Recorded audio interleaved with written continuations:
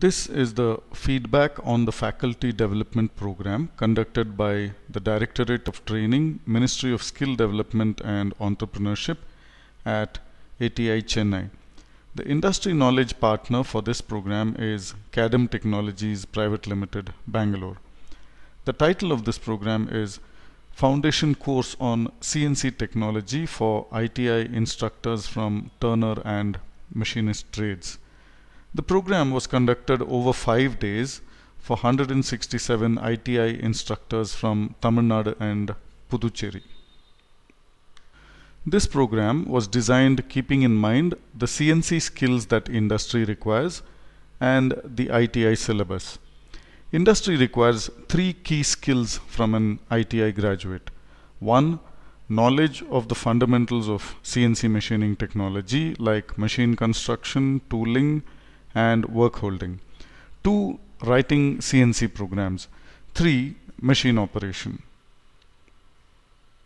The ITI syllabus reflects this industry requirement and specifies that CNC skills must be taught using software in a 3-step process of teach, learn, practice, each step using a different software.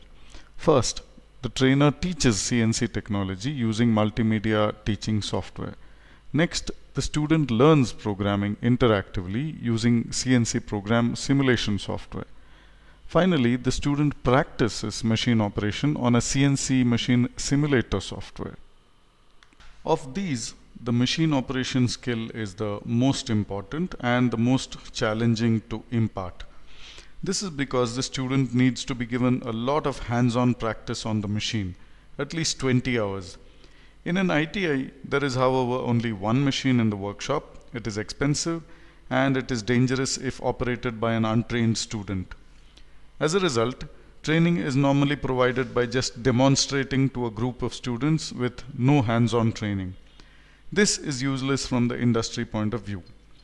Practice on the CNC machine simulator, however, solves this problem.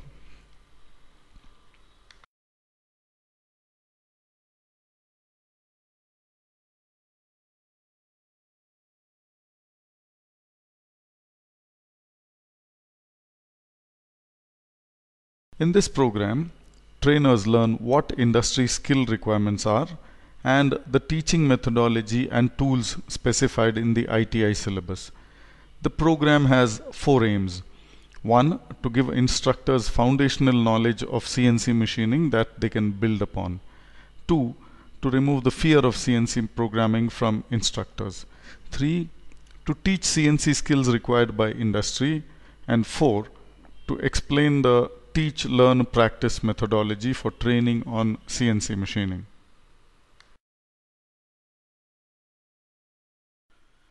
These are some questions that are asked frequently by ITI instructors during similar FDPs that we conduct in various states.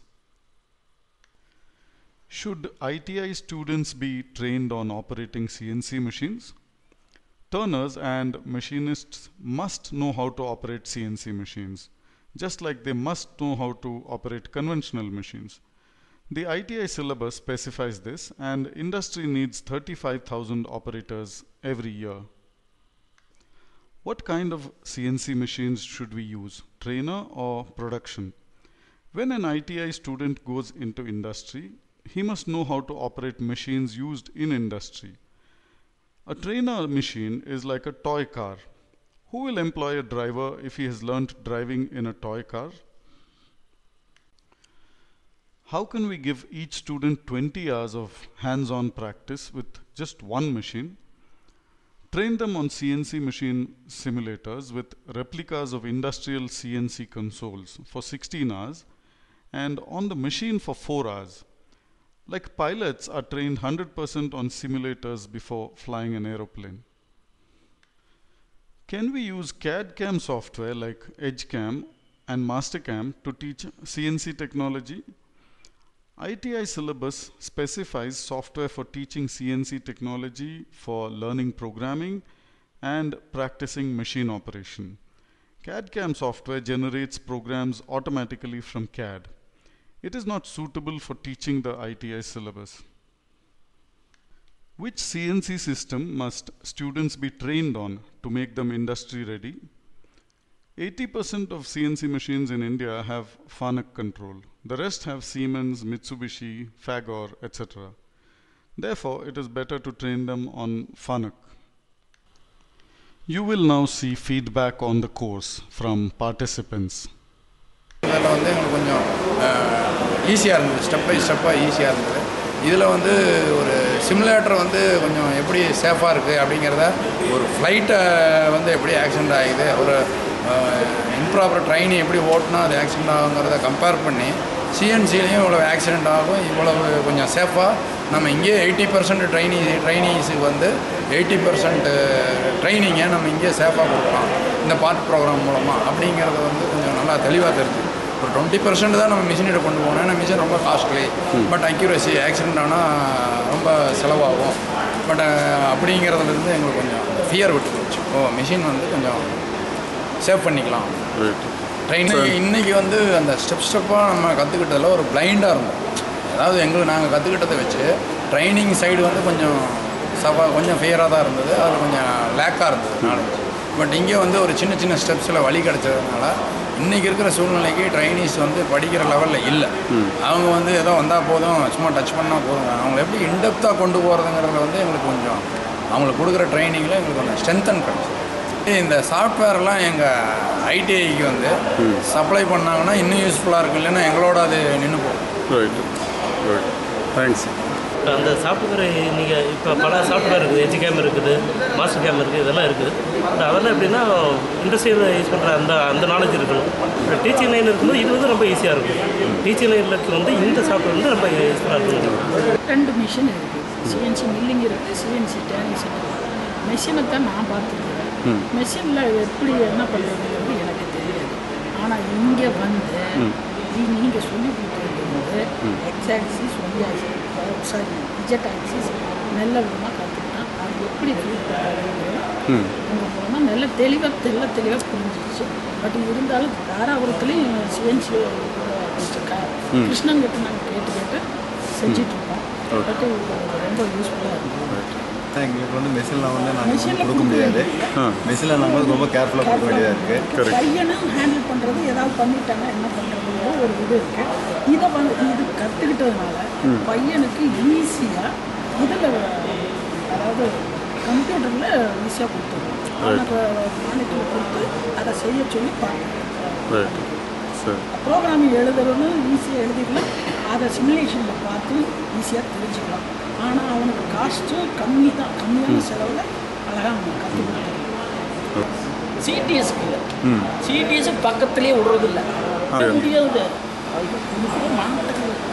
வேறு வழி இல்லை 40 பேருக்கு எங்களுக்கு என்ன ரீசன்னா எங்களுக்கு இப்போ நிறைய time டரட்டை கொண்டு போய் மோதி இருக்காங்க மோதினாவே முடிஞ்சு இடையில என்ன பண்ணிடுவானுங்க ஒரு ப்ரோக்ராம் போட்டு ரன் பண்ண சொல்லிட்டு போவோம் நம்ம இதோ ஒர்க் பார்க்குறப்போ அதுக்கு டவுன்லோட் சவுண்டு என்னடா பண்ணு எனக்கே தெரியல சார் என்னன்னா சாதாரணமாக எடுத்தோன்னு ஒரு பையனை இட்ஸ் ட்ரெயினி ஃப்ரெஷ்ஷாக ஒரு ட்ரெயினியை எடுத்துகிட்டு போய் ஒரு மெஷினில் விட்டாச்சு அப்படின்னாச்சுன்னா கட்டாயமாக யூ மேக் ஆக்சிடென்ட்ஸ் ஸோ அதை அவாய்ட் பண்ணணும் அப்படின்னாச்சுன்னா ஃபர்ஸ்ட் எவ்வளோ தான் நம்ம பக்கத்துல இருந்து அவனை ட்ரெயின் பண்ணினாலும் ஆஸ் எ இன்ஸ்ட்ரக்டர் நான் என்னோட வியூவர்ஸ் சொல்கிறேன் எவ்வளோ தான் பக்கத்துலேருந்து நம்ம அதை என்கரேஜ் பண்ணி அவனை செய்ய வச்சாலும் ஃப்ராக்ஷன் ஆஃப் செகண்ட்ஸில் because of his over confidence R because of his negligence accidents can happen but in the software la நம்ம பண்றோம் அப்படினாச்சுனா அந்த software the third module software பார்த்தாச்சு அப்படினாச்சுனா அந்த that is the CNC machine simulation simulator software so accidents நம்ம machines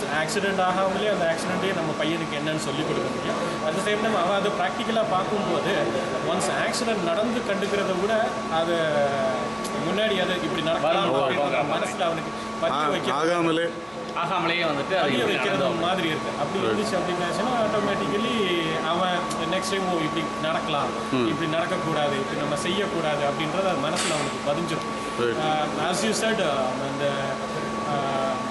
flight simulators எல்லாமே எப்படி use பண்ணுறாங்க அதே மாதிரி நாமளே அதில் முன்னாடியே அதை ட்ரைன் பண்ணிடுறதுனால அந்த மிஷினில் போய் அவன் நிற்கும் போது அந்த பயம் அவனுக்கு கம்மியாக இருக்கிறது அந்த programming software part programming software third software நான் சொன்னது மாதிரியே அந்த பையனுக்கு அந்த ஆக்சிடென்ட்ஸ் நடக்காமல் இருக்கிறது என்னென்ன வழிகள் இருக்குது, இல்லை ஆக்சிடென்ட்ஸ் எப்படி நடக்கிறதுக்கு சான்சஸ் இருக்குது. ஸோ அதில் நம்ம என்னென்ன சேஃப்டி மெஷர்ஸ் நம்ம மெயின்டைன் பண்ணணும், டோரை க்ளோஸ் பண்ணுறது, அந்த மாடியூல்ஸ் எப்படி மெயின்டைன் பண்ணுறது, இது எல்லாமே அதுக்கு முன்னாடியே நம்ம சொல்லிடுறதுனால அவனுக்கு அதை அவனே பார்த்து பர்சனலாக எக்ஸ்பீரியன்ஸ் பண்ணுறதுனால அவனுக்கு அந்த கான்ஃபிடென்ஸும் வந்துடுது, ப்ளஸ் அவனோட அந்த கான்ஷியஸும் வந்து வந்துடுது.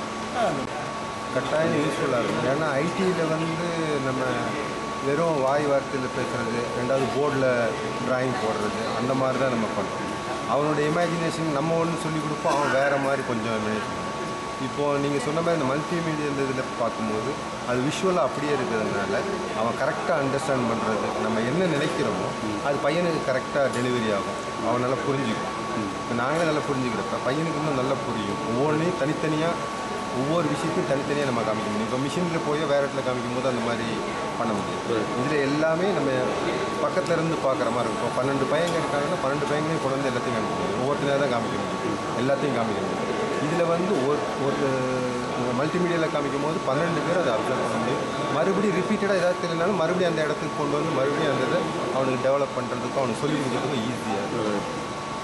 அது வந்து இப்போ நம்ம ஒரு ப்ரோக்ராமை வந்து பையனுக்கு வந்து நம்ம சொல்லிக் கொடுக்கும்போது அது எப்படி பண்ணணுங்கிறத முதல்ல நம்ம சொல்லிக் கொடுத்து அதுக்கப்புறம் அவனுக்கு ஒரு இதை கொடுத்து நீ இப்படி செய்யின்னு சொல்லும்போது அவன் அதில் மிஸ்டேக் பண்ணும்போது நம்ம அதில் வந்து பார்த்து இந்த இடத்த மிஸ்டேக் பண்ணக்கூடாது, இப்படி பண்ணணும் அப்படிங்கிறத பார்த்து ஈஸியாக சொல்கிறது. இப்போ ஒரு பேப்பரில் எழுதினா ஒவ்வொன்றையும் பார்க்குறதுக்கு ஒவ்வொன்றையும் கரெக்ஷன் பண்ணுறது ரொம்ப. ஸோ இது மூலமாக பண்ணும்போது அவனை இன்னும் கொஞ்சம் கரெக்ட் பண்ணலாம், இன்னும் அவனும் கொஞ்சம் ஃபாஸ்ட்டாக செய்கிறது கொஞ்சம் யூஸ்ஃபுல்லாக இருக்கும். இப்போ நானே வந்து சிஎன்சி மிஷின் இதெல்லாம் வந்து மிஷினில் தான் பார்த்துருக்கேன், இதுக்கு ஆப்ரேட் பண்ணது. இப்போது இதில் பார்க்கும்போது நம்மளே வந்து ஒவ்வொன்றையும் ஆப்ரேட் பண்ணி என்னென்ன ஒவ்வொரு சுவிட்சோட கண்ட்ரோல் என்னென்ன அப்படிங்கிறத முதல்ல அண்டர்ஸ்டாண்ட் பண்ணிக்கலாம். அதுக்கப்புறம் அதில் நம்ம ஏற்கனவே போட்ட ப்ரோக்ராம் மாதிரி இதில் நம்ம போட்டு அதை நம்ம செய்யும் போது அதில் ஏதாவது தப்பு வந்தாலும் நம்ம கரெக்ஷன் பண்ணிக்கலாம். எதை ஃபஸ்ட்டு செய்யணும், எதை ரெண்டாவது செய்யணும் அப்படிங்கிறத நம்ம புரிஞ்சு கரெக்டாக செய்கிறது. அதே மாதிரி அவனுக்கு வந்து நாளைக்கு ஒரு மிஷினுக்கு போனால் அந்த பயம் இருக்காது. ஏன்னா ஏற்கனவே நம்ம அதில் பண்ணதுனால நல்லா பழகினதுனால ஒரு மிஷினில் கொடுத்தாலும் அவன் ஈஸியாக பண்ணுறதுக்கு எந்த விதமான குழப்பமும் இல்லாமல் கரெக்டாக செய்கிறதுக்கு அவனுக்கு அப்படி கொடுக்குறது வந்து நல்லது கிடையாது. நம்ம வந்து இதில் மிஸ்டேக் பண்ணால் சிமுலேஷனில் மிஸ்டேக் பண்ணால் கூட மறுபடியும் நம்ம கரெக்ஷன் பண்ணி எப்படி பண்ணலாம்ங்கிறத நம்ம பண்ணிக்கலாம். இதே மிஷினில் நம்ம கொடுக்கும்போது அதில் அவன் ஒரு ப்ளஸ்ஸாக மைனஸாக கொடுத்தா கூட அங்கே ஆக்சிடென்ட் ஆகிறதுக்கு சான்ஸ் இருக்குது. அதனால் இதில் ஒரு 80% நல்ல ட்ரைனிங் பண்ணி அவன் இதில் எந்த தப்பும் வராத அளவுக்கு நிறைய ட்ரைனிங் பண்ணலாம், எவ்வளோ வேணாலும் பண்ணலாம். அதுக்கப்புறம் போய் அதில் பண்ணும்போது அவனுக்கு ஒரு கான்ஃபிடென்ட் வரும், ஒரு நல்லா செய்யலாம் அப்படிங்கிற ஒரு. Thank you for viewing this short feedback video. Please contact us if you have any questions.